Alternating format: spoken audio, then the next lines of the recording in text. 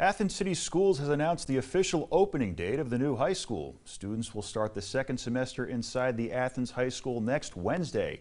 Superintendent Dr. Trey Holliday said he received the certificate of occupancy today.